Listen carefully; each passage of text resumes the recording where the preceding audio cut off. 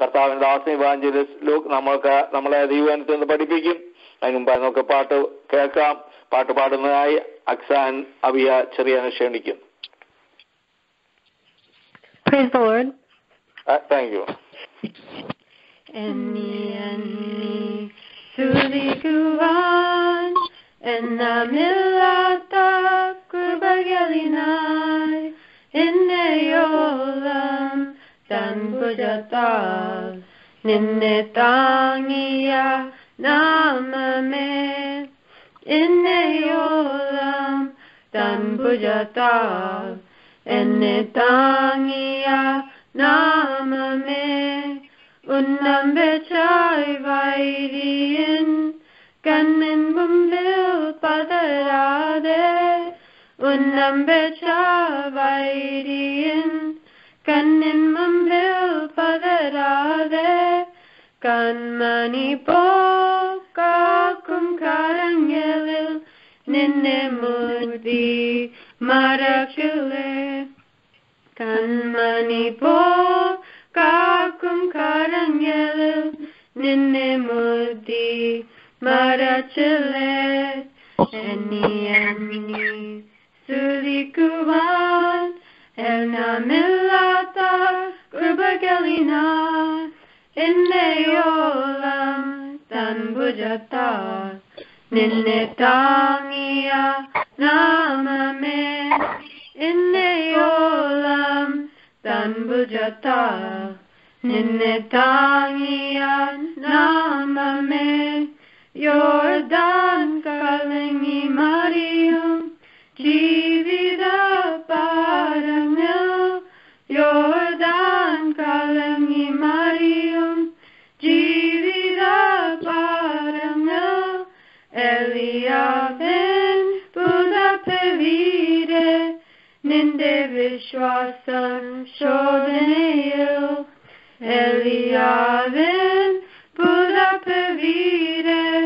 Ninde vishwasam shodhanayil Enni sudikuvan ennamillata kurbagelina inne yolam tan bujata ninne tangiya namame inne yolam tan bujata ninne tangiya namame ninakadirai varum ayudam balikeyilla ninakadirai varum ayudam balikeyilla ninde udayaven ninabagasham tande dasaru nidiyaven ninde udayaven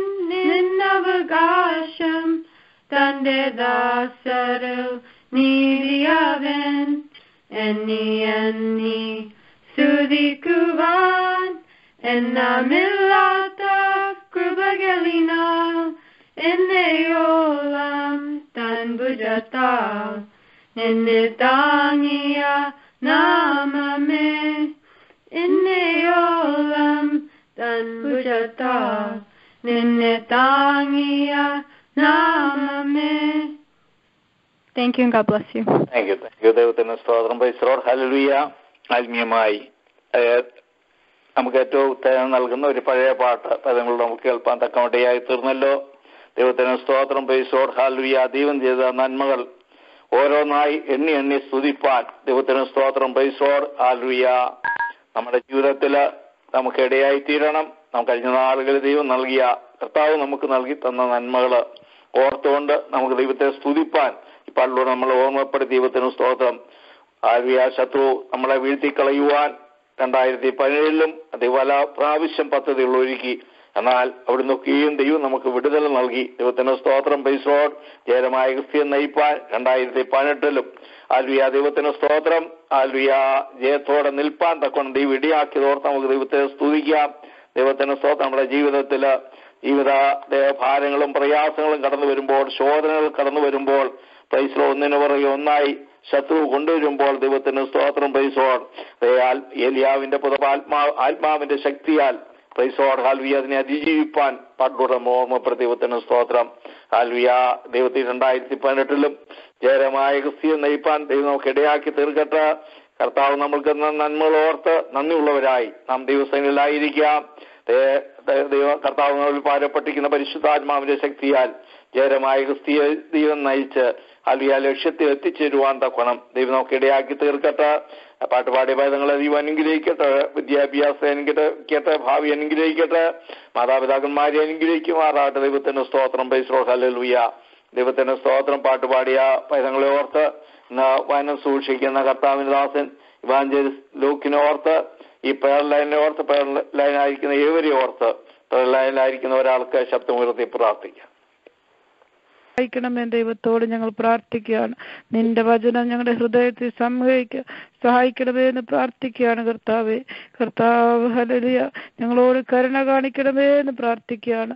നിന്റെ മുഖം ഞങ്ങളുടെ മേൽ പ്രകാശിപ്പിക്കണമേ എന്ന് പ്രാർത്ഥിക്കുകയാണ്. അപ്പോൾ രാത്രി സമയം കർത്താവ് ആരെങ്കിലും പ്രത്യേക ഭാരത്തോട് വിഷയത്തോട് കർത്താവെ ദൈവസന്നിധി നെടുവീർപ്പോട് കടന്നു വന്നിരിക്കും കർത്താവെ. ദൈവം അവരെ സഹായിക്കണമേ, അവർക്ക് സമാധാനം വിടുതൽ വഹിക്കണമേ എന്ന് പ്രാർത്ഥിക്കുകയാണ് കർത്താവെ. കർത്താവ് ഞങ്ങളുടെ പ്രാർത്ഥന കർത്താവ് കേട്ടിരിക്കാൻ ഞങ്ങൾ സ്തോത്രം ചെയ്ത് പ്രാർത്ഥിക്കാൻ. ഞങ്ങൾക്കെതിരായി വരുന്ന ഒരായുധം ഞങ്ങൾക്ക് ഭവിക്കുകയില്ല. നിന്റെ വചനമാണ് കർത്താവ്, വാഗ്ദത്തമാണ് കർത്താവെ. ദൈവമേ പ്രാർത്ഥന കേൾക്കണമേ, ഉത്തരം നൽകണമേ. യേശുവിന്റെ നാമത്തിൽ അപേക്ഷിക്കുന്ന കൃപയോട് കേൾക്കണമേ. ആമേൻ. ആമേൻ. സ്തോത്രം. ഹല്ലേലൂയ. ദൈവത്തിന് സ്തോത്രം. വനകഴിവിക്കായി നമ്മുടെ കാതുകളെ തിരിക്കാം. പ്രാർത്ഥനയോടെ ദൈവത്തിന് മുമ്പിലായിരിക്കാം. വനം പഠിപ്പിക്കുന്നതായി കർത്താവിന്റെ വലിയ ദാസൻ ഇവാഞ്ചലിസ്റ്റ് ലൂക്കിനെ ക്ഷണിക്കുന്നു. കർത്താവ് ഒരു പ്രാവശ്യം കൂടെ ദൈവവചനം ഷെയർ ചെയ്യാനായിട്ട് തന്ന വലിയ അവസരത്തിനായിട്ട് ദൈവത്തെ സ്തുതിക്കുന്നു. നമ്മൾ ഹഗായി പ്രവചനം ആണ് പഠിച്ചുകൊണ്ടിരുന്നത്. കഴിഞ്ഞ ആഴ്ച നമ്മൾ 1-ാം അധ്യായം അതിന്റെ 12-ാം വാക്യം മുതൽ 2-ാം അധ്യായം 5-ാം വാക്യം വരെ പഠിച്ചു. ഇന്ന് നമ്മൾ 2-ാം അധ്യായമാണ് പഠിക്കാൻ പോകുന്നത്. 1 മുതൽ 5 വരെയുള്ള വാക്യങ്ങൾ കഴിഞ്ഞ ആഴ്ച നമ്മൾ പഠിച്ചു. ഇന്ന് ഈ 2-ാം അധ്യായം ചേർന്ന് പഠിക്കുമ്പോൾ ഇത് 4 സെക്ഷനായിട്ടാണ് ഞാൻ ഇന്ന് ഇതിനെ ഡിവൈഡ് ചെയ്യാനായിട്ട് ആഗ്രഹിക്കുന്നത്. 1 മുതൽ 5 വരെ നമ്മൾ കഴിഞ്ഞ ആഴ്ച പഠിച്ചതാ. ഒന്ന് ക്വിക്ക് റീക്യാപ്പ് നമുക്ക് ചെയ്യാം. അതിന്റെ 1 മുതൽ 5 വരെയുള്ള വാക്യത്തിൽ കർത്താവ് നമ്മളെ തന്നെ ഇവാലുവേറ്റ് ചെയ്യാനായിട്ട്, നമ്മളെ തന്നെ എക്സാമിൻ ചെയ്യാനായിട്ട് പറയുന്നുണ്ട്. അതാണ് നമ്മൾ കഴിഞ്ഞ ആഴ്ച പഠിച്ചത്. നമ്മൾ അത് ഒന്ന് ജസ്റ്റ് ഒന്ന് റിഫ്രഷ് ചെയ്തിട്ട് താഴോട്ട് പോകാം. 6 മുതൽ 2-ാം അധ്യായം 6 മുതൽ 9 വരെയുള്ള വാക്യങ്ങളിൽ കർത്താവ് റിവൈവൽ എങ്ങനെ കൊണ്ടുവരുമെന്ന് നമുക്ക് പഠിക്കാനായിട്ട് ഇടയാം. 2-ാം അധ്യായം 6 മുതൽ 9 വരെയുള്ള ഭാവിയിൽ, ഫ്യൂച്ചറിൽ എങ്ങനെ നമുക്ക് കർത്താവ് റിവൈവൽ കൊണ്ടുവരും എന്ന് നമുക്ക് വളരെ എന്താ പറയണ്ടേ ആഴമേറിയ സത്യങ്ങൾ നമുക്ക് അതിൽ നിന്ന് പഠിക്കാനായിട്ട് സാധിക്കും. അതിനുശേഷം 2-ാം അധ്യായം 10 മുതൽ 19 വരെയുള്ള വാക്യങ്ങളിൽ കർത്താവോട് 2 റിമൈൻഡേഴ്സ് ഈ ജനത്തിന് നൽകുന്നുണ്ട്. 2 സ്ട്രോങ് റിമൈൻഡേഴ്സ്, നമ്മുടെ ജീവിതത്തിലും വളരെ അത്യാവശ്യമായ റിമൈൻഡേഴ്സ്. 2-ാം അധ്യായം 2 മുതൽ 23 വരെയുള്ള വാക്യങ്ങൾ കർത്താവ് വലിയൊരു പ്രോമിസ് നൽകുന്നു. നമ്മൾ ഈ ഹഗായി പ്രവചനത്തിനെ കുറിച്ച് നമ്മൾ പഠിച്ചു. വേദപുസ്തകത്തിൽ 2 അധ്യായം മാത്രമുള്ള ഒരു ഒറ്റ പുസ്തകമാണിത്. അതുകൂടാതെ ഇതിൻ്റെ അകത്ത് ദൈവം വലിയ 16 വർഷം, നമ്മൾ ആദ്യത്തെ ക്ലാസ്സിൽ ഓർത്തു, 16 വർഷം ആലയം പണിയാൻ തുടങ്ങിയിട്ട് നിന്നുപോയ ആലയം രണ്ടാമത് തുടങ്ങാൻ ഹഗായി പ്രവാചകനിൽ കൂടെ ദൈവം കൊടുത്തൊരു വലിയ ദൂത് ഒരു ദേശത്തെ മൊത്തം ഉണർത്തുവാനായിട്ടിടയായി. 2-ാം അധ്യായം എന്ന് പറയുന്നത് അതിന്റെ പണി തുടങ്ങി, ജനം അനുസരിക്കാൻ തീരുമാനിച്ചു, ദൈവവചനം ഏറ്റെടുത്തു.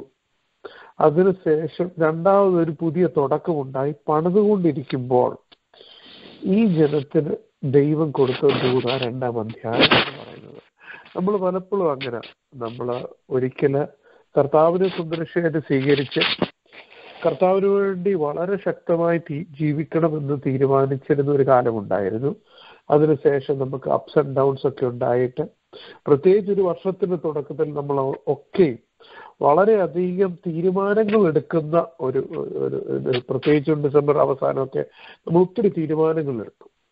ഇന്നിപ്പം ഏകദേശം 10-25 ദിവസം കഴിഞ്ഞപ്പോൾ ഇവിടെ കർത്താവ് പറയുന്നത് പോലെ ഒരു ഇവാലുവേഷന്റെ ആവശ്യം. കർത്താവോട് ഇവാലുവേറ്റ് ചെയ്യാൻ പറഞ്ഞിരിക്കുന്ന ചില കാര്യങ്ങൾ നമ്മളൊന്ന് ക്വിക്കായിട്ട് വായിക്കാം. 2-ാം അധ്യായം അതിന്റെ 2-ാം വാക്യം ഒന്ന് വായിക്കുമോ? നീ യഹൂദാധിപതിയായി ശെയല്തീയേലിന്റെ മകനായ സെരുബ്ബാബേലിനോടും മഹാപുരോഹിതനായ യഹോസാദാക്കിന്റെ മകനായ യോശുവയോടും ജനത്തിൽ ശേഷിപ്പുള്ളവരോടും പറയേണ്ടത് എന്തെന്നാൽ, 3-ാം വാക്യം കൂടെ ചേർത്ത് വായിച്ചേ. നിങ്ങളിൽ ഈ ആലയത്തെ അതിന്റെ ആദ്യ മഹത്വത്തോടെ കണ്ടവരായി ആർ ശേഷിച്ചിരിക്കുന്നു? ഇപ്പോൾ കണ്ടിട്ട് നിങ്ങൾക്ക് എന്തു തോന്നുന്നു? ഏതുമില്ലാത്തതുപോലെ തോന്നുന്നില്ലയോ? ഒന്ന് അവിടെ കർത്താവ് പറയുന്നത് ഞാൻ അതിന്റെ 2-ാം വാക്യം ചേർത്ത് വായിക്കാൻ കാരണം നമ്മൾ കഴിഞ്ഞ ആഴ്ച പഠിച്ചതുപോലെ കർത്താവ് വളരെ പേഴ്സണൽ ആയിട്ടുള്ള ഒരു ദൈവം, ഒരു കോമൺ ഡൂതല്ല പറയുന്നത്. ഇന്ന വ്യക്തിയുടെ പിതാവിന്റെ പേര് പറയുന്നുണ്ട്, ഇന്ന വ്യക്തി ജോഷുവയുടെ പിതാവിന്റെ പേര് പറയുന്നുണ്ട്, സെറുബ്ബാബേലിന്റെ പിതാവ്, അങ്ങനെ പറയേണ്ടതായ ഒരു കാര്യമില്ല. ചിന്തിച്ചു നോക്കുമ്പോൾ ജനറലായിട്ട് പറഞ്ഞാൽ മതി. പക്ഷെ കർത്താവ് വളരെ പേഴ്സണലാണ്. നമ്മളുമായിട്ട് വളരെ ഒരു the Lord is our shepherd എന്നല്ല നമ്മൾ വായിക്കുന്നത് എങ്ങനെയാണ്, the Lord is my shepherd. ഒരു പേഴ്സണൽ റിലേഷൻഷിപ്പാണ് അവിടെ പറഞ്ഞിരിക്കുന്നത്. നിങ്ങളിൽ കുറച്ച് ആൾക്കാരെ ആദ്യമായിട്ട് ശലോമോൻ പണിതിരുന്ന ദേവാലയം കണ്ടവരുണ്ട്. 70 വർഷങ്ങൾക്ക് അല്ലെങ്കിൽ ഏകദേശം 60 വർഷങ്ങൾക്ക് മുമ്പ് നിങ്ങൾ കണ്ടവരുണ്ട്. ആ കണ്ടവര് ആ ഒരു ദേവാലയം ഒന്ന് ആലോചിച്ച് നോക്കിയേ. ദാവീദ് എല്ലാ സമ്പത്തും വെച്ച് എല്ലാ പ്ലാനിങ്ങോടും കൂടെ പ്രിപ്പയർ ചെയ്ത് ശലോമോന്റെ വിസ്ഡം കൊണ്ട് കർത്താവ് കൊടുത്തിരുന്ന സമാധാനത്തിന്റെ സമയത്ത് വളരെ മനോഹരമായിട്ട് പണിത ദേവാലയം നിങ്ങൾ കണ്ടവരുണ്ട്. ഇപ്പൊ പണിതിരിക്കുന്ന നിങ്ങളുടെ ദേവാലയം ഒന്ന് കണ്ടു നോക്കിക്കേ. അതൊന്ന് തമ്മി കമ്പയർ ചെയ്യുമ്പോൾ ഇപ്പോഴത്തെ ദേവാലയം എങ്ങനെയുണ്ട് എന്നാണ് ചോദ്യം. കർത്താവ് തന്നെ പറയുന്നുണ്ട് അവിടെ ദൂതിൻ്റെ അത് ഏതുമില്ല, ഒന്നുമല്ല. നമ്മൾ ദൈവമക്കളായിരിക്കുമ്പോൾ നമ്മൾ പലപ്പോഴും പലതിനെയും കണ്ട് കമ്പയർ ചെയ്യുന്നവരാ. കൂടുള്ള ദൈവമക്കളെ കണ്ട് കമ്പയർ ചെയ്യുന്നവരുണ്ട്, അടുത്തുള്ള അയൽവക്കക്കാരെ കണ്ട് കമ്പയർ ചെയ്യുന്നവരുണ്ട്. ഇവിടെ കർത്താവ് കമ്പയർ ചെയ്യാൻ യൂസ് ചെയ്ത സ്കെയിൽ എന്ന് പറയുന്നത് നിങ്ങൾ നേരത്തെ കണ്ടിരുന്ന ദേവാലയം, അടുത്തുള്ള ഒരു ബിൽഡിങ്ങിനെ കമ്പയർ ചെയ്യാനല്ല പറഞ്ഞത്, അടുത്ത് പണിതിരിക്കുന്ന ഒരു പാലസിനെ കമ്പയർ ചെയ്യാനല്ല പറഞ്ഞത്, പണ്ട് പണിതിട്ടുള്ള ദേവാലയം. നമുക്ക് കമ്പാരിസൺ ഒന്നും മാത്രമേ ഉള്ളൂ, വേദപുസ്തകത്തിന്റെ സ്റ്റാൻഡേർഡ്സുമായിട്ട് നമ്മൾ കമ്പയർ ചെയ്യേണ്ടത്. നമ്മുടെ കൂട്ടായ്മ വരുന്ന ഒരാളുമായിട്ടല്ല കമ്പയർ ചെയ്യേണ്ടത്, നമ്മൾ അടുത്തുള്ള ഒരു വ്യക്തിയായിട്ടല്ല കമ്പയർ ചെയ്യേണ്ടത്. അങ്ങനെ കമ്പയർ ചെയ്യുന്നത് തെറ്റ്. വേറെ ഒരു കുഴപ്പമെന്ന് പറഞ്ഞാൽ കമ്പയർ ചെയ്യാതെ ഇരിക്കുന്നതും തെറ്റാണ്. നമ്മൾ വേദപുസ്തകത്തിന്റെ സ്റ്റാൻഡേർഡ്സ് അനുസരിച്ച് നമ്മുടെ ജീവിതം നമ്മൾ ഇവാലുവേറ്റ് ചെയ്യണം, കമ്പയർ ചെയ്ത് നോക്കണം. 2 കൊരിന്ത്യർ 13-ാം അധ്യായം 5-ാം വാക്യത്തിൽ പൗലോസ് പറയുന്നത് എക്സാമിൻ യുവർ സെൽഫ്. ഒരു ഇവാലുവേഷൻ ആവശ്യമാണ്. നമ്മൾ കമ്പയർ ചെയ്യാറുണ്ടോ? നമ്മുടെ ചിന്തകൾ ശരിയാണെന്ന് നമ്മൾ കമ്പയർ ചെയ്യാറുണ്ട്. വേദപുസ്തകത്തിൽ ചിന്തകളെ കുറിച്ച് എന്ത് പറയുന്നു? നമ്മുടെ വാക്കുകൾ ശരിയാണോ? വേദപുസ്തകത്തിൽ വാക്കുകളെ കുറിച്ച് എന്ത് പറയുന്നു? എൻ്റെ പ്രവൃത്തി ശരിയാണോ? ഞാൻ ഫെലോഷിപ്പിൽ പോകുന്നത് ശരിയാണോ? ഞാൻ ചർച്ചിൽ പോകുന്നത് ശരിയാണോ? എൻ്റെ ഓരോ ആക്ടിവിറ്റി, എൻ്റെ കുഞ്ഞുങ്ങളെ വേദോത്സവം പഠിപ്പിക്കുന്നത്, എൻ്റെ പ്രാർത്ഥനാ ജീവിതം, ഇതൊക്കെ നമ്മളൊരു ഒരു ഒരു ഇവാലുവേഷൻ സ്കെയിലിൽ നിർത്തിയിട്ട് നോക്കാറുണ്ടോ? ചെയ്യുന്നില്ലെങ്കിൽ നമ്മുടെ തീരുമാനങ്ങളും നമ്മുടെ ആത്മീയ ജീവിതവും എന്നെ കേൾക്കുമ്പോൾ തന്നെ നമുക്കൊന്ന് ഇവാലുവേറ്റ് ചെയ്ത് നോക്കാം. വേറെ ആരുടെ സ്റ്റാൻഡേർഡ് അല്ല, വേദപുസ്തകത്തിന്റെ സ്റ്റാൻഡേർഡ്. വേദപുസ്തകത്തിൽ എഴുതിയിരിക്കുന്ന മോഡൽ അനുസരിച്ച് ഒന്ന് കമ്പയർ ചെയ്ത് നമ്മൾ നോക്കണം. നോക്കുമ്പോൾ പലപ്പോഴും ഇവിടെ ദൈവം പറഞ്ഞതുപോലെ ഒന്നുമല്ല ഏതുമല്ല എന്ന് തോന്നിപ്പോകും. 1-ാം അധ്യായം അതിന്റെ 12-ാം വാക്യത്തിൽ നമ്മൾ പറയുന്നത് അവരിത് കേട്ടതൊക്കെ അനുസരിച്ച് അവർ വേല തുടങ്ങി എന്നാ പറയുന്നത്. ഈ ഒന്നുമില്ല എന്ന് കേട്ടപ്പോൾ അവരുടെ ധൈര്യം പോയി കാണുമെന്ന് കർത്താവിന് തന്നെ അറിയാം. അതുകൊണ്ട് അതിന്റെ 4-ാം വാക്യത്തിൽ പറയുന്നത് ധൈര്യപ്പെട്ടിരിപ്പേൻ. അതും അവിടെ വളരെ പേഴ്സണലായിട്ട് ഓരോരുത്തരുടെയും പേരെടുത്ത് പറയുന്നുണ്ട്. യോശുവ ധൈര്യപ്പെട്ടിരിപ്പേൻ, സെറുബ്ബാബേൽ ധൈര്യപ്പെട്ടിരിപ്പേൻ. എന്നിട്ട് ധൈര്യപ്പെട്ടിട്ട് എന്തോ ചെയ്യാനാ? What should you do? ധൈര്യപ്പെട്ടിട്ട് എന്ത് ചെയ്യുന്നു? ഇതൊന്നും പ്രശ്നമില്ല, ദേവാലയം നല്ലതായിട്ട് ഇരിക്കുന്നു എന്നൊരു ചിന്തയിൽ അങ്ങ് നിൽക്കാനാണോ? What is intention? 4-ാം അധ്യായത്തില് 2-ാം അധ്യായം 4-ാം വാക്യത്തിൽ പറയുന്നത് നിങ്ങൾ വേല കണ്ടിന്യൂ ചെയ്യണം, ധൈര്യപ്പെട്ട് വേല ചെയ്യുവീൻ. നമ്മൾ തീരുമാനങ്ങൾ എടുക്കുമ്പോൾ ഞാൻ ഒരു എക്സാമ്പിൾ പറയാം. ഞാൻ ബൈബിൾ റീഡിങ് തീരുമാനം എടുത്തു. ഈ വർഷം എല്ലാ ദിവസവും ഞാൻ 5 അധ്യായം വെച്ച് വായിക്കും. ഒരു തീരുമാനം എടുത്തു, നന്നായിട്ട് പോവുമായിരുന്നു. 15 ദിവസം കഴിഞ്ഞപ്പോൾ അങ്ങ് തെറ്റിപ്പോയി. ശത്രുവോടെ നമ്മളോട് പറഞ്ഞാണെന്നറിയോ, നിന്നെ കൊണ്ട് പറ്റത്തില്ല, അന്ന് നിർത്തിക്കും. പലരും നിർത്തിക്കഴിഞ്ഞാൽ പിന്നെ തുടങ്ങത്തില്ല. ഇത് തന്നെ ഈ ജനത്തിന് പറ്റിയേ. 16 വർഷം മുമ്പ് ഇവര് പണിതുകൊണ്ടിരുന്നപ്പോൾ അവർ നല്ലൊരു ശീലം നിർത്തി. കുടുംബ പ്രാർത്ഥനയിൽ അങ്ങനെ സ്ഥിരമായി പ്രാർത്ഥിക്കും. ഒരു 2 ദിവസം മിസ്സായ പിന്നെ നമ്മൾ ആരും ചെയ്യാറില്ല. കർത്താവോട് പറയുന്നത്, നിങ്ങളെ തന്നെ ഇവാലുവേറ്റ് ചെയ്യുമ്പോൾ തോറ്റുപോയി എന്ന് മനസ്സിലായി കഴിയുമ്പോൾ നിങ്ങൾ ധൈര്യപ്പെട്ട് വേല കണ്ടിന്യൂ ചെയ്യണം. കണ്ടിന്യൂ, വീണ് പോയാൽ സാരമില്ല. എന്നെ കേൾക്കുന്ന ആരെങ്കിലും ഈ 2017 അവസാനം ഒരു തീരുമാനം എടുത്തിട്ട് ഏതെങ്കിലും ഒരു തീരുമാനം 2 ദിവസവും 1 ദിവസവും ഒന്നും കീപ്പ് ചെയ്യാൻ പറ്റിയിട്ടില്ലെങ്കിൽ കർത്താവിനോട് സോറി പറഞ്ഞിട്ട് വേല കണ്ടിന്യൂ ചെയ്യാനെന്ന് ദൈവം പറയുന്നത്. 2-4 വാക്യത്തിൽ ധൈര്യപ്പെട്ട് വേല ചെയ്യുകയും കണ്ടിന്യൂ ടു വർക്ക്. 1-12 വാക്യത്തിൽ വലിയ സന്തോഷത്തോടുകൂടെ വേല ചെയ്യാൻ തുടങ്ങി. പക്ഷെ അവരുടെ ധൈര്യം പോയി, അവരുടെ എല്ലാം പോയി. കാരണം ഇപ്പൊ കണ്ടപ്പോ ഇതിന് വലിയൊരു കഴമ്പൊന്നുമില്ലല്ലോ. എന്ത് പറയണ്ടേ, പണ്ടത്തെ ദേവാലയത്തിന് അത്രയൊന്നും ഇല്ലല്ലോ, നല്ലതായിട്ട് നിൽക്കുന്നില്ലല്ലോ എന്നുള്ളൊരു ഭയം തോന്നിയപ്പോ ദൈവത്തിന് നമ്മളോട് പറയാം, ഇനിയൊരു ഇവാലുവേഷൻ. പക്ഷെ ഇതിനെല്ലാം തുടക്കം എന്ന് പറയുമോ, ഒന്ന് സെൽഫ് ഇവാലുവേറ്റ് ചെയ്യണം. ശത്രു പലപ്പോഴും പറയും ഇവാലുവേറ്റ് ചെയ്യണ്ട, ഇനി അടുത്തൊരു തീരുമാനം 2018 ഡിസംബറിലായി പോകുന്നില്ല. Strong decision. വീട് പോയാൽ എഴുന്നേക്കുക, കണ്ടിന്യൂ, വേല കണ്ടിന്യൂ ചെയ്യണം. കഴിഞ്ഞ ആഴ്ച നമ്മൾ പഠിച്ചു, നിങ്ങൾ കർത്താവിനെ ഭയപ്പെടണമെന്ന് നമ്മൾ വായിക്കാനായിട്ടേ. 1-12 വാക്യത്തിൽ പറയും ജനമൊക്കെയും ദൈവത്തെ ഭയപ്പെട്ടു. എന്നാൽ 2-ാം അധ്യായം 5-ാം വാക്യത്തിൽ പറയേണ്ട, ഞാൻ നിങ്ങളോട് കൂടെ ഉണ്ട്, നിങ്ങൾ ഭയപ്പെടേണ്ട. നിങ്ങൾ നമ്മൾ അതിന്റെ ഒരു കോൺട്രഡിക്ഷൻ എന്ന് ഓർത്ത് നോക്കിയേ. 12-ാം വാക്യത്തിൽ പറയുന്നു ജനമൊക്കെയും കർത്താവിനെ ഭയപ്പെട്ടു. 2-ാം അധ്യായം 5-ാം വാക്യത്തിൽ കർത്താവ് പറഞ്ഞു നിങ്ങൾ ഭയപ്പെടേണ്ട. 5-ന്റെ അവസാന വാക്യം നിങ്ങൾ ഭയപ്പെടേണ്ട. ഞാൻ എപ്പോഴും പറയുന്ന ഒരു കാര്യമാണ്, എന്നോട് തന്നെയും എൻ്റെ കുഞ്ഞുങ്ങളോടും വീട്ടിലും പറയുന്ന, നമുക്കെല്ലാം ഒരു ഭയം ഉണ്ടാകും. അത് നമുക്ക് തീരുമാനിക്കാം, കർത്താവിനെ ഭയപ്പെടണോ അതോ ജനത്തിനെ ഭയപ്പെടണോ, ദൈവത്തെ ഭയപ്പെടണോ ദൈവവചനത്തെ ഭയപ്പെടണോ അതോ ലോകത്തെ ഭയപ്പെടണോ. നമുക്ക് ആ തീരുമാനം എടുക്കാം. 1-12 ജനം ദൈവത്തെ ഭയപ്പെടാൻ തീരുമാനിച്ചപ്പോൾ 2-5 പറഞ്ഞു നിങ്ങൾ വേറെ ഒന്നിനെ കുറിച്ചും ഭയപ്പെടേണ്ട കാര്യമില്ല. ശക്തിയോടെ ധൈര്യത്തോടെ വേല ചെയ്യാനൊരു തീരുമാനം ഉണ്ടായിരിക്കണം. അതായിരിക്കണം ഈ വർഷത്തിൽ നമ്മൾ മുമ്പോട്ടുള്ള തീരുമാനത്തിൽ. എല്ലാ തീരുമാനം തെറ്റിപ്പോയാൽ വീണുപോകും, നമ്മളൊക്കെ വീണുപോകും. ഞാൻ വീണുപോകാനൊരു എൻകറേജ്മെന്റ്, ഒരു എക്സ്ക്യൂസ് പറയുമല്ല. വീണുപോയാൽ ധൈര്യത്തോടെ വേല കണ്ടിന്യൂ ചെയ്യണം. ഇന്ന് തെറ്റിപ്പോയെങ്കിൽ നാളെ കണ്ടിന്യൂ ചെയ്യണം. ഒരിക്കലും ഗിവപ്പ് ചെയ്യരുത്. ശത്രു പറയുന്ന കാര്യങ്ങൾ കേൾക്കരുത്. അങ്ങനെ ഒരിക്കൽ കേട്ടത് കൊണ്ടാ മറന്നു പോകല്ലോ 16 വർഷം ദേവാലയത്തിന്റെ പണി നിന്നു പോകാൻ കാരണം. അതേ കാര്യം ഈ ജനത്തിന് പറ്റുമെന്ന് അറിയാവുന്നതുകൊണ്ടാണ് 2-ാം അധ്യായം വളരെ ശക്തമായിട്ട് കർത്താവ് ഇവരോട് സംസാരിക്കുന്നത്. പക്ഷെ ഇവരുടെ പ്രശ്നം ഇപ്പോഴും തീർന്നില്ല. കഴിഞ്ഞ ആഴ്ച നമ്മൾ ഇങ്ങനെ പറഞ്ഞാ തീർത്തത്. ഈ ദേവാലയത്തിന്റെ ഈ ഒരു അവസ്ഥ എങ്ങനെ മാറുന്നത് അടുത്ത ആഴ്ച പഠിക്കാമെന്ന് പറഞ്ഞാൽ നമ്മൾ കഴിഞ്ഞ ആഴ്ച തീർത്ത്. അതാണ് നമ്മൾ 2-ാം അധ്യായം അതിന്റെ 6 മുതൽ 9 വരെയുള്ള വാക്യങ്ങളിൽ ഒരു ഫ്യൂച്ചർ റിവൈവൽ, ഭാവിയെക്കുറിച്ച് കർത്താവ് എന്ന് ചിന്തിക്കുന്നു എന്ന് നമുക്ക് പഠിക്കാം. 2-ന്റെ 6 മുതൽ 9 വരെയുള്ള വാക്യങ്ങൾ. നിങ്ങളുടെ യഹോവ ഇപ്രകാരം അരുളി ചെയ്യുന്നു, ഇനിയും കുറഞ്ഞോന്ന് കഴിഞ്ഞിട്ട് ഞാൻ ആകാശത്തെയും ഭൂമിയെയും കടലിനെയും കരയെയും ഇളക്കും. ഞാൻ സകല ജാതികളെയും ഇളക്കും. സകല ജാതികളുടെയും മനോഹര വസ്തു വരികയും ചെയ്യും. ഞാൻ ഈ ആലയത്തെ മഹത്വപൂർണമാക്കും എന്ന് സൈന്യങ്ങളുടെ യഹോവ അരുളി ചെയ്യുന്നു. വെള്ളി എനിക്കുള്ളത്, പൊന്നും എനിക്കുള്ളത് എന്ന് സൈന്യങ്ങളുടെ യഹോവയുടെ അരുളപ്പാട്.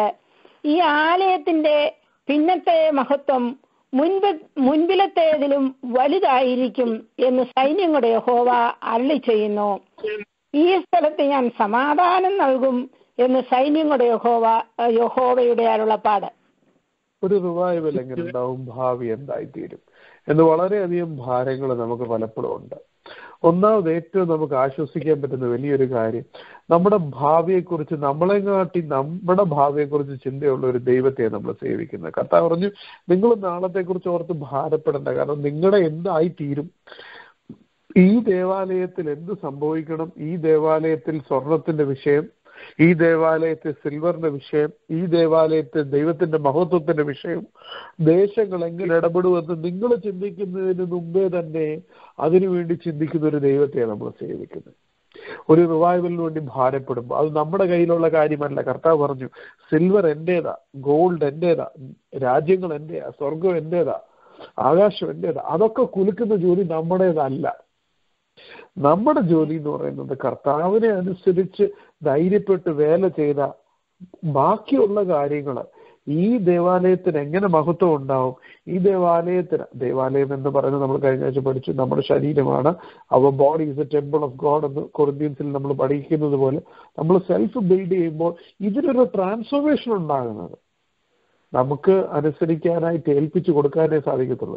യഥാർത്ഥമായിട്ട് നമുക്ക് ഒരു കംപ്ലീറ്റ് ട്രാൻസ്ഫോർമേഷൻ അത് കർത്താവിന്റെ കയ്യിലാണ്. അത് തുടങ്ങുന്നതന്നെ ഇങ്ങനെ, ഇൻ എ ലിറ്റിൽ വയൽ, കുറച്ചൊന്ന് കഴിഞ്ഞിട്ട് ഇവര് വേല ചെയ്യാൻ തീരുമാനിച്ച്, അനുസരിക്കാൻ തീരുമാനിച്ച് കഴിഞ്ഞ് കുറച്ച് കഴിഞ്ഞപ്പോൾ കർത്താവ് ചെയ്യേണ്ട പണി കർത്താവ് ചെയ്തു. അത് കർത്താവിന് മാത്രമേ ചെയ്യാൻ സാധിക്കത്തുള്ളൂ. ദേശങ്ങളെ കുലുക്കാനും ആകാശം ഇളക്കുവാനായിട്ടും സ്വർണം കൊണ്ടുവരാനായിട്ടും സിൽവർ കൊണ്ടുവരാനായിട്ടും ഇതുപോലത്തെ കാര്യങ്ങൾ, ഈ ദേവാലയത്തിന്റെ മഹത്വം പിന്നത്തേതിനെ കാട്ടി the glory of the lateral temple will be greater than the former എന്ന് കർത്താവ് തന്നെ പറയുമ്പോൾ അത് നടക്കണമെന്നുണ്ടെങ്കിൽ, ഇന്ന ലിറ്റിൽ വൈൽ നടക്കണമെങ്കിൽ ഇന്ന് വേല ചെയ്യാൻ ഏൽപ്പിച്ചു കൊടുക്കണം. നമ്മുടെ ഭാവിയെക്കുറിച്ചും നമ്മുടെ ഫ്യൂച്ചറിനെ കുറിച്ചും വലിയൊരു കൺസിഡറേഷനും ഭാരവും നമ്മുടെ ദൈവത്തിനുണ്ട്. നമ്മൾ പലപ്പോഴും കുഞ്ഞു കുഞ്ഞു കാര്യങ്ങൾ ഓർത്ത് ഒത്തിരി ഭാരപ്പെടുന്നവരാണ്. വളരെ കുഞ്ഞു കാര്യങ്ങൾ, നമ്മുടെ നാളത്തെ ആരോഗ്യം, നമ്മുടെ കുഞ്ഞുങ്ങളുടെ അഡ്മിഷൻ, കുഞ്ഞുങ്ങളുടെ ഭാവി, അവരുടെ മാരിഡ് ലൈഫ്, നമ്മുടെ ആരോഗ്യം, ഒത്തിരി കുഞ്ഞു കുഞ്ഞു കാര്യങ്ങൾ കാരണം ശത്രു നമ്മളെ പല രീതിയിൽ തോൽപ്പിച്ചുകൊണ്ടിരിക്കുക. പല രീതിയിൽ നമ്മൾ മറ്റുള്ളവരെ വെച്ച് കമ്പയർ ചെയ്തുകൊണ്ടിരിക്കുക. മറ്റുള്ളവർക്കൊക്കെ കാര്യങ്ങൾ നടക്കുന്നല്ലോ, എനിക്കൊന്നും നടക്കുന്നില്ലല്ലോ. കർത്താവ് പറയുന്നത് കമ്പയർ ചെയ്യുന്ന ജനത്തിനോടല്ല, ദൈവത്തിനോടുമല്ല. What we have to compare നമ്മുടെ life style with the word of God. കുറച്ചൊന്ന് കഴിഞ്ഞിട്ടേ എന്നാന്ന് പറഞ്ഞു, ഇന്നേക്ക് 4-ാം ദിവസം ഞാൻ ചെയ്യും, അല്ലെങ്കിൽ കർത്താവിനറിയാം what is A perfect time. ആ പെർഫെക്റ്റ് ടൈമിൽ നമ്മൾ ചിന്തിക്കുന്നതിനെക്കാട്ടി മുമ്പേ കർത്താവ് നമുക്ക് വേണ്ടി ചിന്തിച്ചിട്ടുണ്ട്. ഷേക്കിംഗ് കർത്താവിന്റെ ജോലിയാണ്. അത് നമ്മൾ ദൈവവചനം മറ്റുള്ളവരോട് പറയുവാണെങ്കിലും, നമ്മളൊരു പാട്ട് പാടുവാണെങ്കിൽ ഒന്നും ജനത്തിന്റെ ഹൃദയം മാറ്റുന്ന ചുമതല നമ്മുടേതല്ല. നമ്മുടെ ജോലി പോസ്റ്റ്മാൻ്റെയാ. കർത്താവ് തരുന്നത് ശക്തമായിട്ട് വളരെ വിശുദ്ധിയോട് ദൈവമായിട്ടോട് പറയുക.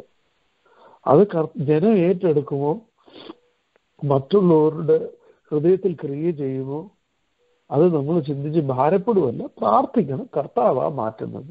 ലിഡിയയുടെ ഹൃദയം കർത്താവാ തുറന്നത്. പറയണമെന്നുള്ള ചുമതല നമുക്കാ. പൗലോസിന് പറയാനേ സാധിക്കത്തുള്ളൂ, തുറക്കാൻ പറ്റത്തില്ല. നമുക്ക് പണിയാനേ പറ്റത്തുള്ളൂ, കുലുക്കാൻ പറ്റത്തില്ല. നമ്മുടെ ജീവിതത്തിൽ എന്നാൽ പണിയണം, വേല ചെയ്യണം, ധൈര്യത്തോടുകൂടെ ചെയ്യണം. നമ്മുടെ പേഴ്സണൽ കാര്യങ്ങളിൽ 2018 ഏറ്റവും വലിയൊരു ഡിസിഷൻ എന്തെന്ന് പറയുന്നത് നമ്മുടെ ഇന്റിമസി വിത്ത് ഗോഡ്, നമ്മുടെ പേഴ്സണൽ വാക്ക് വിത്ത് ഗോഡ്, നമ്മുടെ പ്രാർത്ഥനാ ജീവിതം, നമ്മുടെ ഉപവാസ ജീവിതം. എല്ലാ അവസരങ്ങളും ഒന്ന് ഉപവസിച്ച്, എന്നാ കരഞ്ഞിരുന്ന് ദൈവസന്നിധിയിൽ നിന്ന് പ്രാർത്ഥിച്ച്, എന്നാ കുഞ്ഞുങ്ങളോടുകൂടി നിന്ന് പ്രാർത്ഥിച്ച് കുടുംബമായിട്ട്. അത് നമ്മൾ ചർച്ച് ഫെലോഷിപ്പ് എന്ന് പറഞ്ഞ് മറ്റ് പല കാര്യത്തിന് വേണ്ടി ഓടുവാണോ, കുലുക്കാൻ ഓടുവാണോ? ഈ ആലയത്തിൽ എങ്ങനെയൊക്കെ കാര്യങ്ങൾ ഗ്ലോറിയസ് ആകാന്ന് പറഞ്ഞു ഓട്. കർത്താവ് പറഞ്ഞു it's not of your responsibility, അത് എന്റെ റെസ്പോൺസിബിലിറ്റിയാ.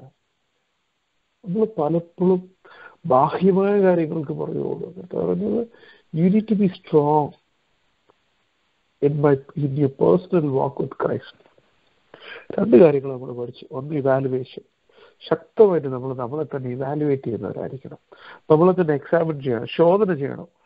നമുക്കൊരു സ്കെയിലുണ്ട്, നമുക്ക് മെഷർ ചെയ്യാനൊരു സ്കെയിലുണ്ട്, നമുക്ക് കമ്പയർ ചെയ്യാനൊരു സ്കെയിലുണ്ട്. കമ്പയർ ചെയ്യാതിരിക്കരുത്, എന്നാൽ ചെയ്യുമ്പോൾ മനുഷ്യരെ കണ്ടു ചെയ്യരുത്. ദൈവത്തിന്റെ വചനം അത് ഇനി എൻ്റെ ചിന്ത എങ്ങനെ ആയിരിക്കണം, എന്ത് തന്നെയാണെങ്കിലും. ലോകത്തിന്റെ സ്റ്റാൻഡേർഡ് അനുസരിച്ച് അഡൾട്ടറി ഇങ്ങനെ അങ്ങനെയുള്ള കാര്യങ്ങളൊക്കെ സംസാരിക്കും. ലോകത്തിന്റെ സ്റ്റാൻഡേർഡ് അല്ല. എന്താണ് ബൈബിൾ പറഞ്ഞിട്ടുണ്ട്? If you think of A lady to possess her in your mind, you have already committed adultery എന്ന് Matthew 5:28 എന്ന് പറയുമ്പോൾ ആ വാക്യമാണ് നമ്മുടെ സ്റ്റാൻഡേർഡ്. അങ്ങനെ ഓരോ വിഷയത്തിലും കർത്താവ് പറഞ്ഞിട്ടുള്ളതാണ് നമ്മുടെ സ്റ്റാൻഡേർഡ്. അതിലേക്ക് തിരിച്ചു പോകണം. ആ സ്റ്റാൻഡേർഡിൽ നിന്ന് വ്യത്യസ്തമായിട്ട് ലോകം എന്ത് പറഞ്ഞാലും അതല്ല എൻ്റെ കമ്പാരിസൺ സ്കെയിൽ. അടുത്ത കാര്യം നമ്മൾ പഠിക്കുന്നത്, ഞാൻ പറഞ്ഞു, കർത്താവ് വളരെ ശക്തമായിട്ട് നല്ല 2 റിമൈൻഡേഴ്സ്, അതിന്റെ 2-ാം അധ്യായം 10 മുതൽ 19 വരെയുള്ള വാക്യങ്ങളിൽ 2 റിമൈൻഡേഴ്സ് പറഞ്ഞിട്ടുണ്ട്. റിമൈൻഡേഴ്സിൻ്റെ അകത്ത് ഞാൻ അതിന്റെ കഥ ജസ്റ്റ് അങ്ങ് പറയാം. അതിന്റെ 10-ാം വാക്യത്തിൽ ഇത് പലപ്പോഴായിട്ടായി റെവലേഷൻ ഹഗായിൽ വന്നിട്ടുള്ളത്. പലപ്പോഴായിട്ട് ഡൈറസ് രാജാവ് ഭരിച്ചിരുന്ന 2-ാമത്തെ വർഷം 6-ാം മാസം 1-ാം തീയതി ആദ്യത്തെ റെവലേഷൻ വന്നു. 7-ാം മാസം 21-ാം തീയതി 2-ാമത്തെ റെവലേഷൻ വന്നു. ഇപ്പൊ നമ്മൾ വായിക്കാൻ പോകുന്നത് 3-ാമത്തെ റെവലേഷന്. 4 പ്രാവശ്യം കർത്താവ് ഹഗ്ഗായോട് മെസ്സേജസ് കൊടുത്തത്. 1-ാം അധ്യായത്തില് 6-ാമത്തെ മാസം 1-ാം തീയതിയാണ് കൊടുത്തത്. പിന്നെ 7-21, 9-ാം മാസം 24-ാം തീയതി 2 മെസ്സേജസ് കൊടുക്കുന്നുണ്ട്. അതിന്റെ ഫസ്റ്റ് മെസ്സേജ് 2-ാം അധ്യായം 10 മുതൽ 19 വരെയുള്ള വായിക്കാൻ പോകുന്നത്. അവിടെ കർത്താവ് എന്താ പറയണ്ടേ, പുരോഹിതന്മാരോട് ഒരു ചോദ്യം ചോദിക്കുക. വളരെ രസകരമായ ഒരു ചോദ്യം. അന്നത്തെ ഒരു കോണ്ടെക്സ്റ്റിൽ ആ ചോദ്യമെങ്കിലും നമ്മളോട് ചോദിച്ചാൽ നമുക്ക് ഈസിയായിട്ട് ആൻസർ ചെയ്യാൻ പറ്റുന്ന ഒരു ചോദ്യമാണ്. 1-ാമത്തെ ചോദ്യം എന്ന് പറയുന്നത്, കർത്താവ് ചോദിച്ചത്, ഒരു പുരോഹിതൻ വിശുദ്ധമായ ഒരു മാംസം അല്ലെങ്കിൽ ഓൾട്ടറിൽ വെക്കാൻ പറ്റുന്ന ഒരു യാഗവസ്തു കൊണ്ടുപോകുമ്പോൾ തന്റെ വസ്ത്രത്തിൽ തൊട്ടിരിക്കുന്ന, അല്ലെ ആ വസ്ത്രത്തിന് ആയിട്ട് ടച്ച് ചെയ്യുകയൊക്കെ ചെയ്തു, അന്നേരം അതിന്റെ അറ്റം, അതിന്റെ ഫോൾഡ് വേറെ ഒരു വസ്തുവിനെ തൊട്ട ആ വസ്തു വിശുദ്ധമാകുമോ എന്നാണ് ചോദിച്ചത്. അങ്ങനെ ഒരു വിശുദ്ധ സാധനം കൊണ്ടിരുന്നു, എന്റെ ഡ്രസ്സിൽ തൊടുന്നു, ഞാൻ പുരോഹിതന, ഞാൻ നടന്നു പോകുന്ന വഴിക്ക് എന്റെ വസ്ത്രം വേറെ ഒരു സാധനത്തെ തൊട്ടാൽ അത് വിശുദ്ധമാവും. പുരോഹിതന്മാരുടെ ആൻസർ നമുക്ക് ഈസി ആയിട്ട് ഊഹിക്കാന്ന് പോലെ പറഞ്ഞു, ഇല്ല അത് വിശുദ്ധമാകത്തില്ല എന്ന് പറഞ്ഞു. കർത്താവ് 2-ാമത്തെ ചോദ്യം ചോദിച്ചു, ശരി, നിങ്ങൾ നടന്നു പോകുമ്പോൾ നിങ്ങളുടെ വസ്ത്രം എന്തെങ്കിലും മരിച്ച അശുദ്ധമായ ഒരു സാധനത്തെ തൊട്ടെങ്കിൽ നിങ്ങളുടെ വസ്ത്രം വേറെ എന്തെങ്കിലും ഒരു സാധനത്തെ തൊട്ട് അത് അശുദ്ധമാകുമോ? അത് ആൻസർ ഈസി, അത് അശുദ്ധമാകും, കാരണം നിങ്ങൾ അശുദ്ധിയുള്ള സാധനത്തെ തൊട്ടതാ. കർത്താവ് എളുപ്പെന്ന് പറഞ്ഞു, അതുപോലെ ഈ ജനം നിങ്ങൾ എന്തോ ചെയ്താലും it is defiled for me, എനിക്കത് വിശുദ്ധി ഇല്ലാത്തതാ. കാരണം എന്താ? നിങ്ങളുടെ ഉള്ളിൽ വിശുദ്ധിയില്ല. വേദപുസ്തകത്തിൽ ഏറ്റവും വലിയൊരു പ്രിൻസിപ്പിളാണ്. നമ്മുടെ പേഴ്സണൽ വാക്കിൽ, ശ്രദ്ധിച്ച് കേട്ടോണേ, നമ്മുടെ പേഴ്സണൽ വാക്കിൽ പാപമുണ്ടെങ്കിൽ, സീക്രട്ട് സിൻ ഉണ്ടെങ്കിൽ, കർത്താവിന്റെ പ്രവൃത്തിക്ക് അത് തടസ്സമാകും. കർത്താവ് അതാ പറഞ്ഞേ, നിങ്ങൾ എന്തോ ചെയ്താലും, നിങ്ങൾ എങ്ങനെ വന്ന് പാടിയാലും, നിങ്ങൾ എങ്ങനെ വന്ന് ആരാധിച്ചാലും, നിങ്ങളുടെ പേഴ്സണൽ ക്രിസ്ത്യൻ ലൈഫിൽ വിശുദ്ധി ഇല്ലെങ്കിൽ ഇവിടെ വന്നിട്ട് നിങ്ങൾ എന്തോ ചെയ്താലും നിങ്ങളുടെ ആരാധന പോലും അശുദ്ധിയാണ് കർത്താവ് പറയുന്നത്. എന്നാ നമ്മുടെ ചർച്ചിലും ഫെലോഷിപ്പിലും ഒക്കെ കാര്യങ്ങൾ നടക്കാത്ത ഇത് കാരണമെന്ന് ഞാൻ ഓബ്വിയസായിട്ട് പറയുന്നില്ല. പക്ഷെ കർത്താവ് പറഞ്ഞു ഇതൊരു സൈനാ. നമ്മുടെ സ്വന്തം ജീവിതത്തിൽ വിശുദ്ധി ഇല്ലെങ്കിൽ അതിന്റെ മധ്യേ കർത്താവിന് പ്രവർത്തിക്കാൻ സാധിക്കത്തില്ല. 1-ാം അധ്യായം 15-ാം വാക്യം ഒന്ന് വായിക്കുമോ?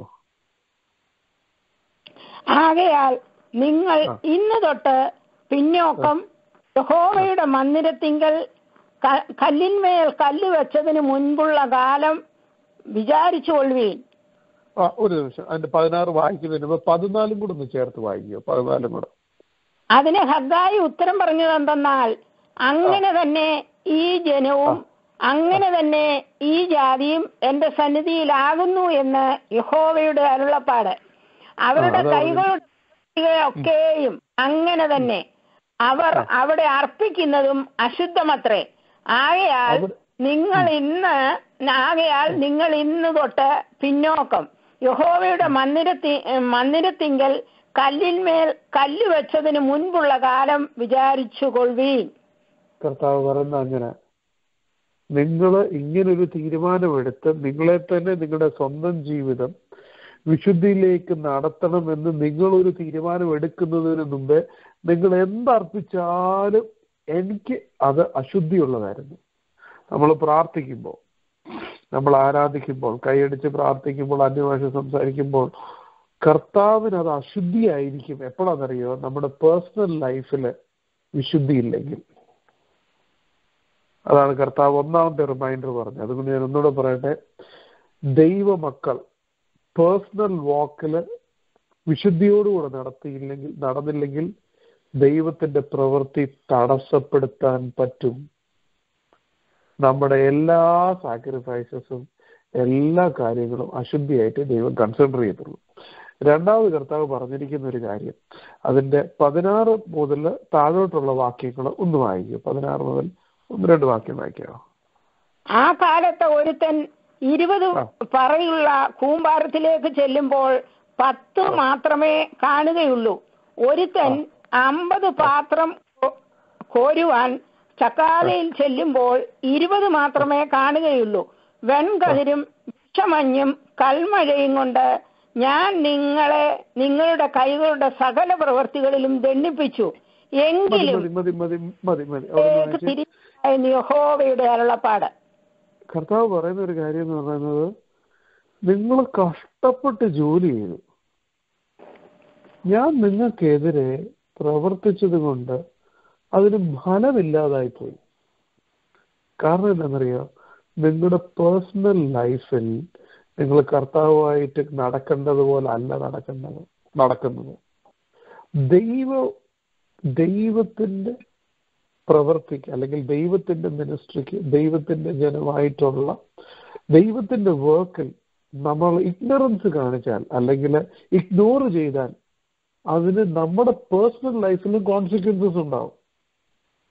ദൈവമക്കൾ, ഞാൻ ഒന്നുകൂടെ ശ്രദ്ധിച്ച് പറയട്ടെ, when God's people are ignoring God's work, there is a personal consequence. ദേവാലയം പണിയാതെ അവർ സ്വന്തം പണിക്ക് വേണ്ടിയും സ്വന്തം കാര്യങ്ങൾക്കും വേണ്ടിയും കണ്ടമാനം പ്രയത്നിച്ചപ്പോൾ അവിടെ സ്വന്തം കാര്യങ്ങളിൽ ഫലമില്ലാതായി പോയി. ദൈവത്തിന്റെ കാര്യങ്ങൾക്ക് പ്രാധാന്യം കൊടുക്കാതെ, ദൈവത്തിന്റെ ആലയത്തിന് പ്രാധാന്യം കൊടുക്കാതെ സ്വന്തം കാര്യങ്ങൾക്ക് വേണ്ടി മാത്രം ഓടിയപ്പോൾ സ്വന്തം കാര്യങ്ങളിൽ ദൈവത്തിന്റെ അനുഗ്രഹമില്ലാതായി പോയി. ഫറവോൻ തന്നെ എന്തോ പറയുന്നത്, മോശ എന്ന് പറഞ്ഞ് ഇവരെ വിടുന്ന സാക്രിഫൈസ് ചെയ്യാൻ പോണോന്ന് പറഞ്ഞു. ഫറവോൻ എന്തോ പറഞ്ഞ് അവർക്ക് സ്ട്രോ കൊടുക്കേണ്ട അവര് എന്താ പറയണ്ടേ, പണിതോട്ട്. എന്നിട്ട് എന്ത് പറഞ്ഞേ? they will be so busy that they will not think of their God. ഞാൻ ബിസി ആയിക്കും. നമ്മൾ ജീവിക്കുന്ന ഈ രാജ്യത്ത് ഏറ്റവും വലിയ ശത്രുവിന്റെ ആയുധം എന്തോന്നറിയാം? നമ്മുടെയൊക്കെ ജോലി സ്ഥലങ്ങളിലും നമ്മുടെയൊക്കെ വർക്കിലും നമ്മളെ ശത്രു അങ്ങ് ഭയങ്കര ബിസി ആക്കിയിരിക്കുക. ദൈവത്തിന്റെ കാര്യങ്ങൾക്കും ദൈവത്തിന്റെ വേലയ്ക്കും നമുക്ക് ഒട്ടും സമയമില്ല. അതുകൊണ്ട് എന്താണെന്നറിയോ? സ്വന്തം കാര്യത്തിന് സമയമില്ല. സ്വന്തം കാര്യം എത്ര ചെയ്തിട്ട് അതിനൊരു സാറ്റിസ്ഫാക്ഷനോ ഒരു ഫുൾഫിൽമെന്റോ ഇല്ല. കർത്താവ് പറഞ്ഞാൽ നിങ്ങൾ 20-50 കോരി, പക്ഷെ 20 ഉള്ളൂ, ബാക്കി ഞാനങ്ങ് തട്ടിക്കളഞ്ഞു. ഒരു നിമിഷം എന്തോ സ്ട്രോങ് റിമൈൻഡേഴ്സാണ് കർത്താവ് പറയുന്നത്. ഒന്ന്, പേഴ്സണൽ ലൈഫിൽ അശുദ്ധി ഉണ്ടെങ്കിൽ ദൈവത്തിന്റെ വേലയ്ക്ക് തടസ്സം വരും. 2, ദൈവത്തിന്റെ വേല ഇഗ്നോർ ചെയ്താൽ പേഴ്സണൽ ലൈഫിൽ അനുഗ്രഹത്തിന് തടസ്സം വരും. ഓർത്തു നോക്കി, ഞാൻ ആ 2 റിമൈൻഡർ ഒന്നുകൂടെ പറയാം. ഒന്ന്, സ്വന്തം പേഴ്സണൽ ലൈഫിൽ ചിന്തയിലും പ്രവൃത്തിയിലും അശുദ്ധി ഉണ്ടെങ്കിൽ ദൈവത്തിന്റെ വേലയ്ക്ക് തടസ്സം ഉണ്ടാവും. 2, ദൈവത്തിന്റെ വേല നമ്മൾ ഇഗ്നോർ ചെയ്യുവാണെങ്കിൽ നമ്മുടെ പേഴ്സണൽ ലൈഫിൽ കർത്താവിന് അനുഗ്രഹം ഇല്ലാതായി പോകും. ഇത്രയും ക്ലിയർ ആയിട്ട്, ഇതിൽ കൂടുതൽ ക്ലിയർ ആയിട്ട് എങ്ങനെ കർത്താവ് ഈ ജനത്തിനോട് പറയുന്നത്? അത് ഇപ്പോഴത്തെ കാര്യമല്ല പറയുന്നത് കേട്ടോ. കർത്താവ് ജനത്തിനോട് പറഞ്ഞു ഇങ്ങനെ ആയിരുന്നു എന്ന് ഓർത്തോണം. 16 വർഷം നിങ്ങൾ ഉറക്കം തൂങ്ങി ഒരിക്കൽ നല്ലതായിട്ട് തുടങ്ങിയിട്ട് നിന്ന് പോയപ്പോ ഈ 16 വർഷത്തിന് ഇടയ്ക്ക് വെച്ച് ഒരു കാര്യവും ചെയ്യാഞ്ഞപ്പോ അങ്ങനെ ആയിരുന്നു എന്ന് നിങ്ങൾ ഓർത്തോണം. രണ്ടാമത് പണിയാൻ തുടങ്ങിയപ്പോ അതാ റിമൈൻഡർ. എത്ര നല്ല സ്ട്രോങ് റിമൈൻഡറാ. നമ്മളിന്ന് അത് വളരെയധികം ചിന്തിക്കണം. കർത്താവ് അതിന്റെ 18-ാം വാക്യത്തിൽ പറഞ്ഞ് ഗിവ് കെയർഫുൾ തോട്ട്. ആ ഒരു ഗിവ് കെയർഫുൾ തോട്ട് എന്നുള്ളത് ഈ 2 അധ്യായത്തിൽ കൂടെ 5 പ്രാവശ്യം വരുന്നത്. Give careful thought. Give careful thought. നിങ്ങൾ ശ്രദ്ധിച്ച് നോക്കിക്കോണം. നിങ്ങളുടെ കയ്യിൽ നിന്ന് ഒരിക്കലും നിങ്ങൾ മറന്നു പോകരുത്. അങ്ങനൊരു കെയർഫുൾ തോട്ട് നമുക്ക് നമ്മുടെ ഒരു പേഴ്സണൽ ക്രിസ്ത്യൻ ലൈഫിൽ നമുക്കുണ്ടോ? അതിന് 18ാമത്തെ വാക്യം ഒന്ന് വായിക്കുമോ? ഇന്ന് തൊട്ട് മുൻപോട്ട് ദൃഷ്ടി വയ്ക്കുവീൻ. 9-ാം മാസം 24-ാം തീയതി മുതൽ യഹോവയുടെ മന്ദിരത്തിന് അടിസ്ഥാനമിട്ട ദിവസം തുടങ്ങിയുള്ള കാലത്തിൽ തന്നെ ദൃഷ്ടി വയ്ക്കുവീൻ. വിത്തിനിയും കളപ്പുരയും കിടക്കുന്നുവോ? മുന്തിരിവള്ളിയും അത്തിവൃക്ഷവും മാതളവും ഒലിവുമരവും കായ്ക്കുന്നില്ലയോ? ഇന്ന് മുതൽ ഞാൻ നിങ്ങളെ അനുഗ്രഹിക്കും. 9-ാം അധ്യായത്തിന്റെ 9-ാം മാസം 24-ാം തീയതിയിൽ കർത്താവ് പറയുന്നത്, ഞാനത് റിമൈൻഡർ തരുക. പക്ഷെ നിങ്ങൾക്ക് വലിയ വ്യത്യാസം ഉണ്ടായി. നിങ്ങൾ പണിയാൻ തുടങ്ങി, വേല ചെയ്യാൻ തുടങ്ങി, ധൈര്യപ്പെട്ടു, നിങ്ങൾ ദൈവത്തിന്റെ വചനം ഏറ്റെടുത്തു. അത് നമ്മുടെ എസ്രായുടെ പുസ്തകത്തിൽ നിന്ന് വ്യക്തമായിട്ട് അറിയാം. അവിടെ ജനമൊക്കെയും വളരെ ഒരു വലിയൊരു റിവൈവലിൽ കൂടെ പോയി. ഇതിനു ശേഷം നമുക്കറിയാം, എസ്രായുടെ പുസ്തകം ഈ പ്രസംഗത്തിന് ശേഷം അല്ലെങ്കിൽ ഈ ദൈവവചനത്തിന് ശേഷം ജനമൊക്കെയും ദേവാലയം 6-ാം അധ്യായം 24-ാം വാക്യത്തില് ഡെഡിക്കേറ്റ് ചെയ്തതിനു ശേഷം അവരൊക്കെയും ചേർന്ന് വന്ന് ഒരു ദിവസം ദൈവത്തെ ആരാധിക്കാനും ഒരു ഹാഫ് ഡേ മൊത്തം ദൈവത്തിന്റെ നിയമം എടുത്ത് വായിക്കാനും ഒരു ഹാഫ് ഡേ മൊത്തം അവര് ക്വാർട്ടർ ഡേ കംപ്ലീറ്റ് കരഞ്ഞ് ദൈവസന്നിധി ഇരുന്ന് പ്രാർത്ഥിച്ച് ആ ദേശത്തുണ്ടായിരുന്ന ഏറ്റവും വലിയൊരു റിവൈവൽ ഉണ്ടായി. ആ റിവൈവലിൽ നിന്നും ദൈവത്തിന് വലിയൊരു promise, from this day I will bless you. ഇന്ന് മുതൽ അതെന്താ ഇന്ന് മുതൽ ജനം ഒരു തീരുമാനം എടുത്തപ്പോൾ, ജനം ഒരൊറ്റ തീരുമാനമെടുത്തു, ഞങ്ങൾ വിശുദ്ധിയോടുകൂടി കർത്താവിനെ ഫോളോ ചെയ്യും. ഞങ്ങൾ പിറുപിറുക്കാതെ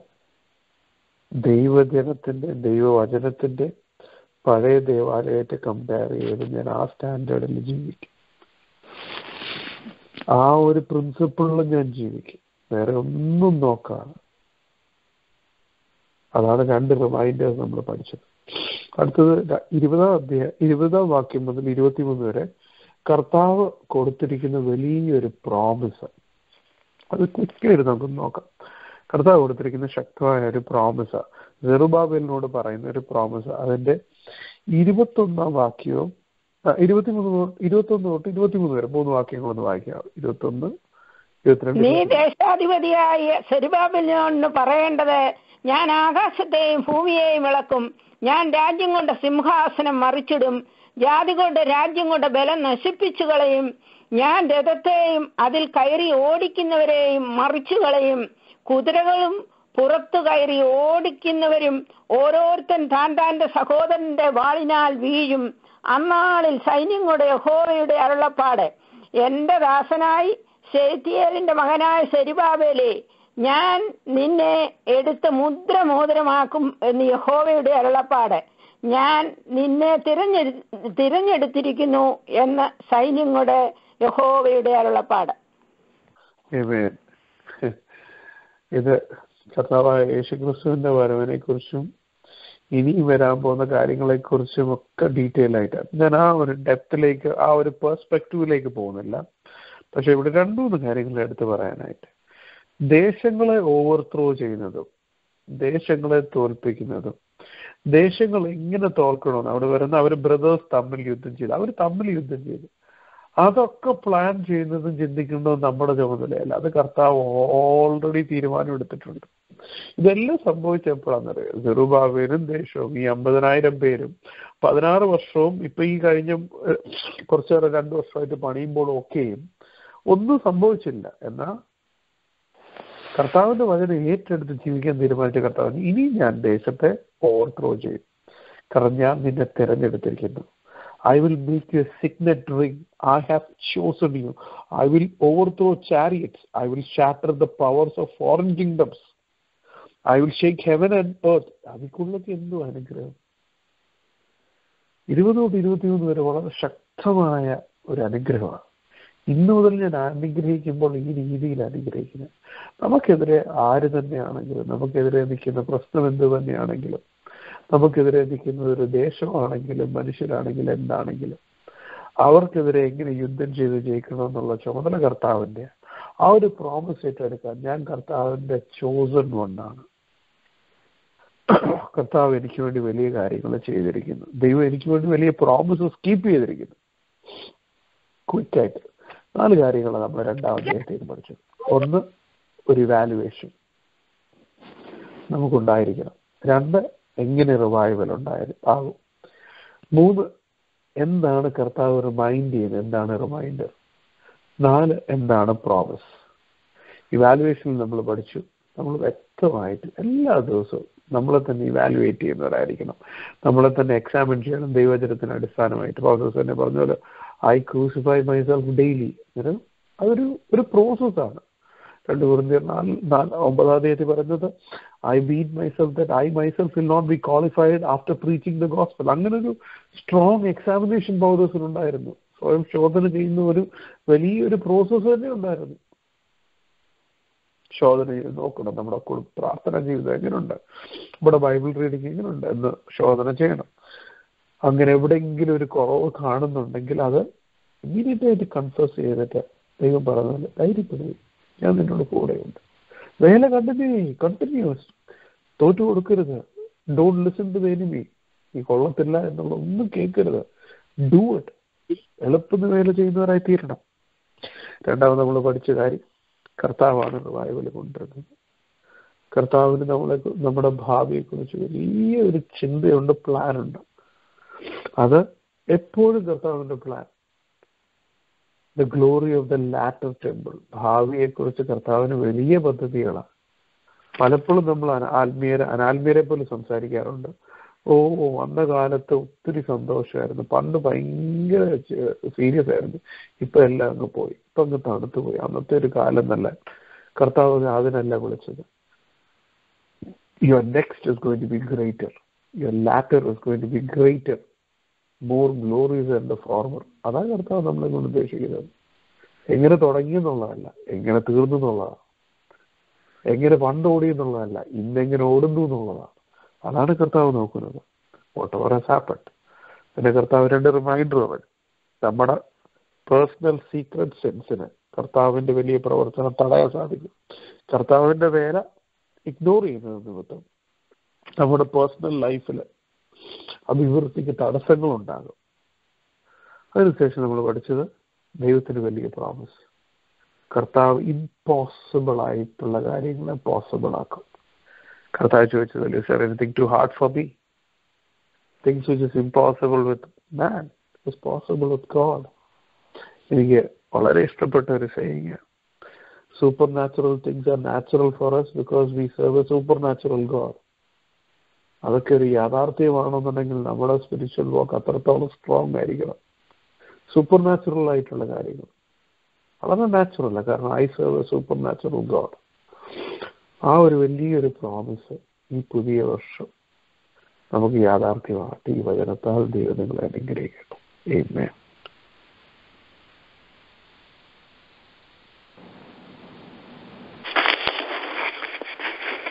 താങ്ക് യു. ദൈവത്തിന് സ്തോത്രം. Praise the Lord. ഹല്ലേലൂയ. സ്തോത്രം. Praise the Lord. നമുക്ക് അല്പസമയം കൂടെ പ്രാർത്ഥിക്കാം. കർത്താവിന്റെ ദാസനിലൂടെ ഹഗ്ഗായി പ്രവചനം 2-ാം അധ്യായത്തിന്റെ 1 മുതൽ 19 വരെയുള്ള വാക്യങ്ങളിൽ നമുക്ക് പഠിപ്പാൻ തക്കവണ്ണം തീർന്നല്ല. ദൈവത്തിന് സ്തോത്രം. ദൈവത്തിന്റെ അടിസ്ഥാനത്തിൽ നാം നമ്മെ തന്നെ താരതമ്യപ്പെടുത്തി നോക്കണമെന്ന് കർത്താവദാസൻ ഓർമ്മപ്പെടുത്തി. നാം ലോകത്തെ ഭയപ്പെടാതെ ദൈവവചനത്തെ ഭയപ്പെടണമെന്ന് കർത്താവദാസൻ നമ്മളെ ഓർമ്മപ്പെടുത്തി. ദൈവത്തിന് സ്തോത്രം. നമ്മുടെ ഭാവിയെ ദൈവത്തിന് സ്തോത്രം കുറിച്ച് നമ്മളെക്കാൾ കൂടുതൽ ഭാരം കർത്താവിനുണ്ടെന്ന് ദൈവദാസൻ നമ്മൾ ഓർമ്മപ്പെടുത്തി. സുവിശേഷം പറയുക എന്ന ജോലിയാണ് നമുക്കുള്ളത്. ദൈവത്തിന് സ്തോത്രം. എന്നാൽ ഹൃദയങ്ങൾക്ക് രൂപാന്തരം കൊടുക്കുന്നത് കർത്താവാണെന്ന് കർത്താവിന്റെ ദാസൻ ഓർമ്മപ്പെടുത്തി. നമ്മുടെ ഉത്തരവാദിത്വം നാം ചെയ്യുവാൻ അറിയാം, ഉത്സാഹിക്കണമെന്ന് കർത്താവിന്റെ ദാസൻ ഓർമ്മപ്പെടുത്തി. നമ്മുടെ ജീവിതത്തിൽ വിശുദ്ധിയില്ലെങ്കിൽ നമ്മുടെ ആരാധന ദൈവം പ്രസാദിക്കത്തില്ലെന്ന് കർത്താവിന്റെ ദാസൻ ഓർമ്മപ്പെടുത്തി. നമ്മുടെ ചിന്തയിലും പ്രവൃത്തിയിലും വിശുദ്ധി ഉണ്ടെങ്കിൽ, വിശുദ്ധി ഇല്ലെങ്കിൽ നമ്മുടെ ജോലിക്ക് വേലയ്ക്ക് തടസ്സം വരുമെന്ന് കർത്താവദാസ് മോർ. ഹല്ലേലൂയ. സ്തോത്രം കർത്താവ് കേൾപ്പിച്ച നല്ല വചനത്തിനായി നമുക്ക് കർത്താവിന് സ്തോത്രം ചെയ്യാം. ഈ വചനം അനുസരിച്ച് ജീവിക്കാൻ ദൈവം നമുക്ക് കൃപ തരട്ടെ. അല്ലെങ്കിൽ നമ്മളെ തന്നെ ശോധന ചെയ്ത് ദൈവത്തിന് പ്രസാദകരമായ ജീവിതം ജീവിക്കാൻ ദൈവം കൃപ തരട്ടെ. ഹല്ലേലൂയ. കർത്താവ് നമുക്ക് പ്രാർത്ഥിക്കാനും പാടുവാനും ഒക്കെ വചനം കേൾക്കുവാനൊക്കെ തന്ന നല്ല അവസരത്തിനായി സ്തോത്രം ചെയ്യാം. ഹല്ലേലൂയ. ശേഷം വചനം സംസാരിച്ച കർത്താവിന്റെ ദാസനോട് നന്ദി അറിയിക്കുന്നു. ഹല്ലേലൂയ. സ്തോത്രം ലൈൻ ലീഡ് ചെയ്ത കർത്താവിന്റെ ദാസനോട് നന്ദി അറിയിക്കുന്നു. കടന്നു വന്ന എല്ലാ പ്രിയപ്പെട്ടവരെ കർത്താവ് അനുഗ്രഹിക്കട്ടെ. May the good Lord bless us all. May the good Lord bless us with these words. Help us to live according to these words. We serve a supernatural God. We serve a God who makes the impossible things possible. Let us continue to do God's work and be holy in the sight of God. Hallelujah. God is the one who brings revival. He has a better plans for our future. Hallelujah. He has more, our former life will be more glorious than our later days. So may God bless us all. Thank you again. If God's coming tarries, we will meet again tomorrow morning. Thank you.